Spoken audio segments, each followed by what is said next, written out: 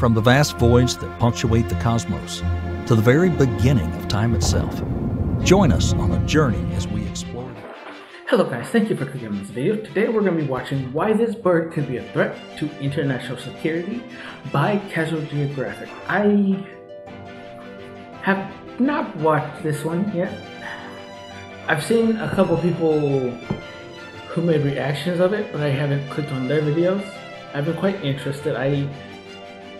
Owls aren't that bad, right? Like, I assume that that's what he's referring to because I see an owl. But let's get into it. Not even Dr. Seuss on Adderall and a deadline could cook up a bigger threat to national security than this bird. Owls are like real-life cryptids, avian aliens that overslept and missed their return flight home. If cameras weren't real and you'd never seen one, you would not believe this bird existed on the same planet. And that's all the intro we need, because we can start right here, with an owl giving you a backstage VIP pass to its eyes. Owls have ears, and no, they're not here, but on the sides of its face with feathers covering it like a comb over covering a bald spot. Call it alopecia. I can't tell you how many licks to get to a Tootsie Pop's G-spot, but it takes 2 fingers to get to a Hoot Ninja's control center. And speaking of seeing, that's another thing. Owls don't have eyeballs, more like eye tubes that can't move and are locked in their sockets, which is how a bird already associated with death can be on straight exorcist timing, able to turn their heads to a— Sorry about that, I paused. I said something completely stupid. Let's get back into the video. 170 degrees without divorcing their skulls the Antoinette way, thanks to special blood vessels in the neck. And the only reason they even have to— Okay, it was blood vessels. I was assuming it was like the lack of certain bones and muscular things, but yeah, I was wrong. Do all that is because as creatures of the night, they have giant eyes to catch enough light to see. Think of the chronically perked out primate, the tarsier. But owls also have small skulls, so having eyes built like rods is the only way they can fit. Owl eyes are huge. For reference, if human eyes were proportionally the same, we'd be walking around with glimpse globes the size of grapefruits. I really can't stress how much of a cheat code those are. Some, like the Oriental Bay, can see with their eyes closed. Those eyes might be the biggest self-report that owls aren't from this earth. Quite possibly literally. You can tell a lot about a person from their eyes, and the same goes for owls, but with their color. I did say creature of the night, but not all of them are nocturnal. Owls with yellow eyes are more likely to be diurnal and active during the day. Orange means they're probably crepuscular, and if eyes are windows to the soul, black eyes tell you no one's been home for a minute, but also that they're nocturnal and darkness really is their domain. There's some very aesthetically pleasing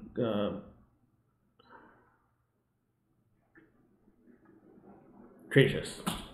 But then, you have this. If you ventured on the cryptid side of the internet, you definitely know about Mothman, a humanoid demon spawn with 2 eyes apparently redder than any red you've ever seen. Well, if you thought I was being cute about the cryptid stuff, this is the Stygian owl of South America, named after the river of Styx that the souls of the dead would have to travel to get to the underworld of Hades, according to Greek mythos. Their eyes are naturally yellow, but the special tissue for night vision behind its retina causes it to reflect red under artificial light. And between that and the pseudo horns, you can kind of see how the mix-up might have happened. There's also the infamous Flatwoods monster with free real estate in West Virginia folklore, which might have just been a barn owl from a really unfortunate angle, which is also understandable. But those that know about barn owls, and if you don't you will in this video, barn owls are a different kind of freaky, but the most cursed owl might be the one that's not alive anymore. Ornomegalonyx was a giant ancient Cuban predator of a bird believed to have stood at up to 3 feet 7 inches tall. It was such a unit that the first scientists to see its bones thought it was a type of terror bird before it was later classified as an owl. But terror bird doesn't have to be a name to be a lifestyle, because they were believed to be ambush predators that would have airdropped you to the afterlife with bone-crushing talons. It's also believed they would have murked prey as big as modern-day black bears.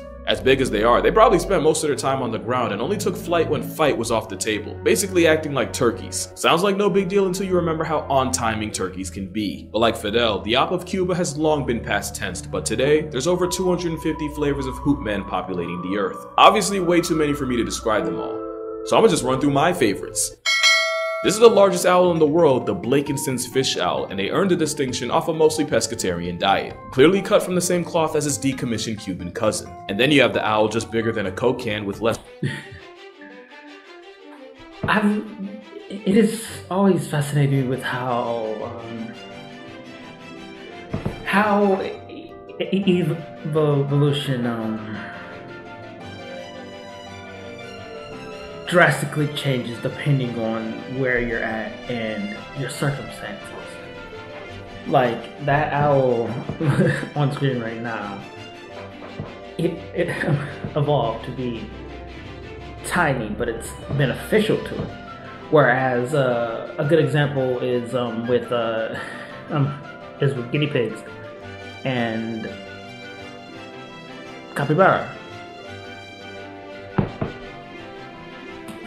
Less gravity than a golf ball, the elf owl. But that doesn't stop this undersized muppet from being a menace of scorpions, among other things. This is a great horned, also called a tiger owl, but not because of their colorway, but because they're like nature said it and gave an apex predator wings. I'm gonna get to them later, but just know, this aggro Tweety is to other owls what orcas are to the cetacean race. There's my personal favorite, the snowy owl, a battle-tested survivalist able to live in one of the most unlivable places on Earth. But they're also proof that white Air Force energy can be just as much of a headache. There's a saw-whet and a spectacled owl, which are cute enough to make me rethink the entire narrative of this video. There's a Eurasian eagle owl, whose run puts that same narrative on life support, and who I'm only thinking of now because of the one named Flacco I saw at the Central Park Zoo before he escaped and became a regular Manhattan resident. That is, until he hit a building and was diagnosed with death. R.I.P. Flacco. And here we have the powerful owl, and yes, that's its honest to Abe name. It's another one with a Jurassic pedicure, which means it can take down some of the biggest prey of any owl. It's an owl that copied a hawk's homework and changed some of the answers, and with a name like that, you can probably guess where it's based. In fact, I don't even think I really need to Australia. With owls seasoning every place on Earth that isn't Antarctica, owls obviously have different looks, but also different sounds. Whoever told you they only hoot lied more than an underage owl. And while hanging with owls is usually a hootenanny, if your neighbors with caterwauling barred owls, you'll wake up to the set of Planet of the Apes. They're not all bad. The western screech owl sounds like a fumbled ping pong ball. And you can't tell me the eastern screech doesn't give Kentucky Derby. But you won't find an outburst that's more to blame for mental anguish than the banshee-coated barn owl.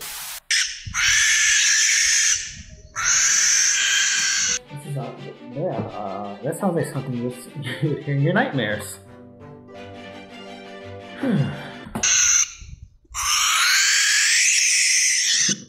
I keep trying to tell you, there's something about barn owls. Sound might arguably be the most unsettling thing about them, and I'm not talking about the sound they make. You definitely know that owls have better hearing than a mom after you close the door a decibel above what's acceptable. But you might not know just how far nature went to give them the advantage. Those two ears we talked about aren't symmetrical. The left ear is usually lower than the right, which means an owl on the prowl can pinpoint exactly where a noise came from based on what ear detects it first. If it hits the left first, then the owl can be sure it came from below. Owls also have faces built like satellite dishes, or I guess technically the dishes look like owls. Either way, it collects sound and funnels it towards the ears. The wildest variant of this build is the great gray owl that honestly looks like it got its business punched in by nature. They have the biggest facial disc of any owl, meaning you can hide under 2 feet of snow and ice and still get got by a gray. They'll even blindly nosedive into the snow, just like the Arctic fox, with the same test, same solution. That's convergent evolution. Owls also figured out how to rearrange their feathers to change the shape of their disc, meaning they can basically shapeshift. Depending on the situation, owls can make themselves look bigger when threatened, or the changeling will do the opposite, either for camouflage or for the what the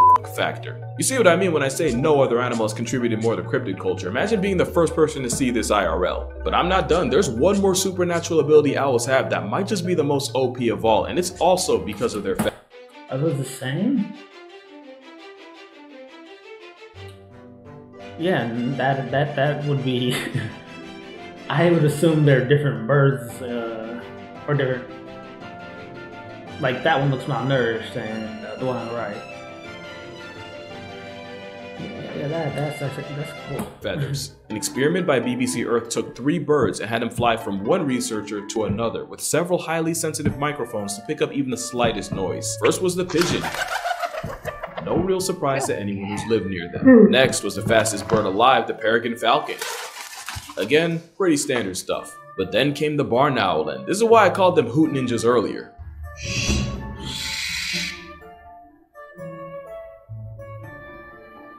Alright, let's talk about it. Pigeons are social birds that also get put in a bucket by multiple birds of prey. So their takeoff sound is like an alarm call to the rest of the flock. So if one pigeon goes, you know the rest will follow. The crested pigeon even evolved their own form of a ringtone. Then there's a pigeon paralysis demon, the falcon. And since they put all their evolution points into speed, they don't have to worry about the sound they make, just one-shotting their prey into the next world. But with owls, they have modified speed. They don't have to worry about the sound they make, just one-shotting their prey into the next world.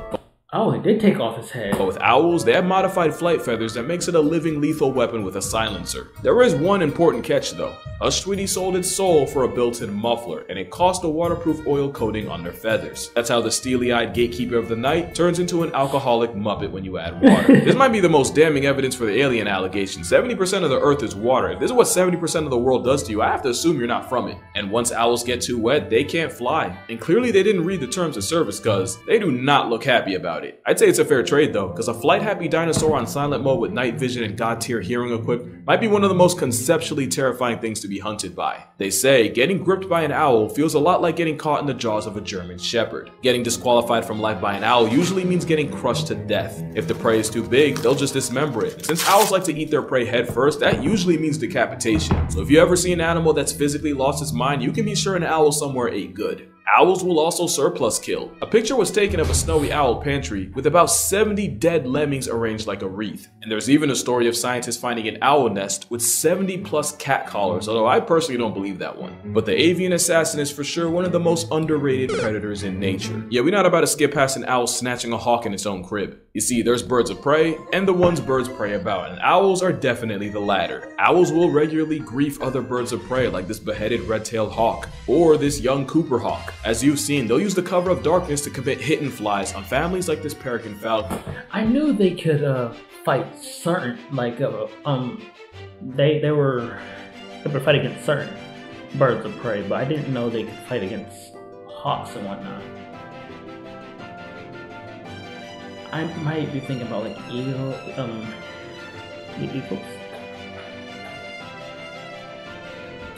And it's not always about a meal, sometimes it's about sending a message. Owls don't usually build their own nest, and this homicidal air mime has been seen attacking bald eagles in an attempt to hijack theirs. But owls also don't believe in squatters' rights, so God help the kestrel that try to use their own strat against them. Owls are honestly what would happen if you gave honey badgers Red Bull. They're definitely one of those around and find out animals, but there is one bird owls have generational beef with. Owls and crows have one of the most infamous rivalries in nature, and it's because owls will kill without prejudice, and often that includes crows. But crows are also highly intelligent and arguably the smartest birds on earth, but more importantly, they have the capacity to hold grudges and seek revenge. So crows will mob any owls caught in broad daylight when they have the advantage, harassing the bird of prey using the OP power of friendship. It's how the same predator that can check falcons, hawks, and even eagles can get railroaded by a murder of crows. The beef is so ingrained that crows that have never even seen an owl will instinctively choose violence, and owls will take out any single lone crows they can. And I know I've been saying crows, but ravens aren't exactly fans either,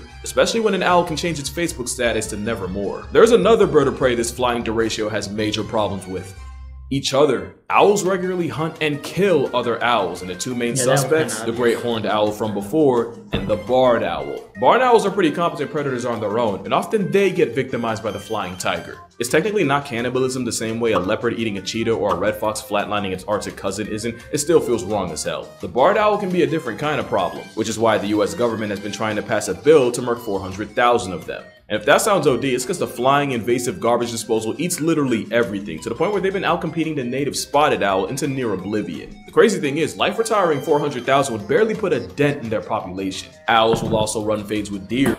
Now that is, if that's true, that is very wild, because 4,000 of anything is a massive number. Retiring 400,000 would barely put 400,000. Oh my god. My brain's still fried. Sorry about that. Put a dent in their population. Owls will also run fades with deer, and they're not afraid to press other land predators in their territory like coyotes. Snowy owls are a special kind of trigger happy since they have to compensate for having their nests on the ground. The result is the biggest crash out of the owls choosing fight and flight with a whole wolf. There have even been reports of them dive bombing polar bears that wandered too close. But for all their talents, there aren't really any documented cases of an owl putting a person in the coffin. That is, unless you believe the staircase owl theory. In 2003, Michael Peterson was convicted of murdering his wife Kathleen in their home in North Carolina, and according to the autopsy report, the cause of death was blunt force trauma to the head. But there's been legitimate theories that it was actually a barred owl that attacked her and caused her to fall down the stairs. The theory gained more traction when it was revealed that feathers were later found in her hair. hair, and that the lacerations on her head were pretty consistent with getting mauled by an owl. Now, full disclosure, I'm not really that informed on the case, but even I thought that was a stretch. But crazier things have happened. Let me remind you that the entire world thought Lindy Chamberlain was guilty, whole time a dingo really did eat her baby. We might never know for sure, but there's a reality where a man served hard time for a crime an owl committed. Now, you might come away from this video thinking I feel some type of negative about owls.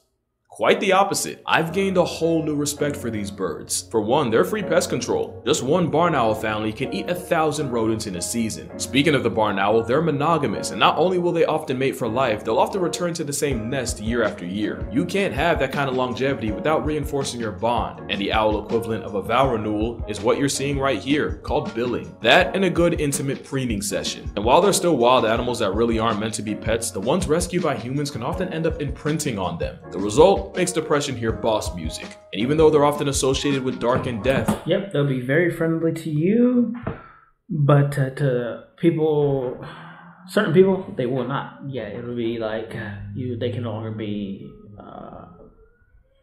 within a certain distance of your home. in Japan, they're often seen as a sign of good fortune. Moral of the story, owls aren't harbingers of doom. They're not the feathery antichrist. Nah, owls are just the cats of birds, and I honestly love that for them. But that's gonna do it for this video. I'm not kidding when I say I hyperfixated on owls for a couple of weeks, so much that I'm actually planning a trip to a raptor trust near me. If this video gets 130,000 likes, I'll share some pictures and videos with y'all. And don't worry, I didn't forget about the promise I made here, because y'all really demolished last video's like goal. Like for real, I did not think y'all would do it that fast. And because I'm a man of my word, I will be visiting an elephant sanctuary sometime this summer and recording it for y'all. I do want to make sure I'm supporting a legitimate place, so if anyone has any experience with them and can recommend any ethical ones, feel free to comment down below. We'll get to that bridge, but until we do, make sure you drink water. If you have a spouse, go tell them you love them right now. If owls can do it, so can you. Support your local sky cats, and I'm gonna see y'all in the next one. Sky cats?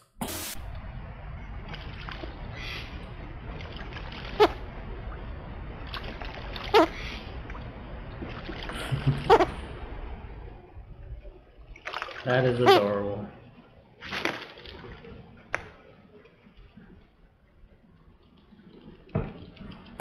Yeah, that's going to do it for this one. I'll have all of his information down below.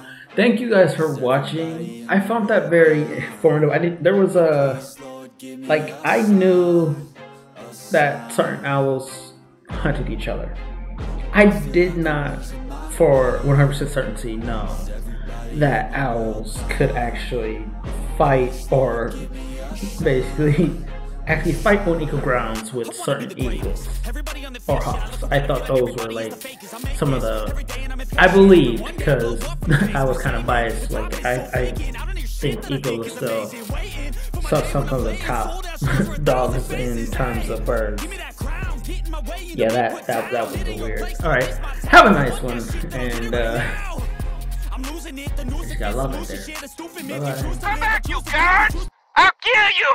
I'll hunt you down and kill you! Bye, have a beautiful time!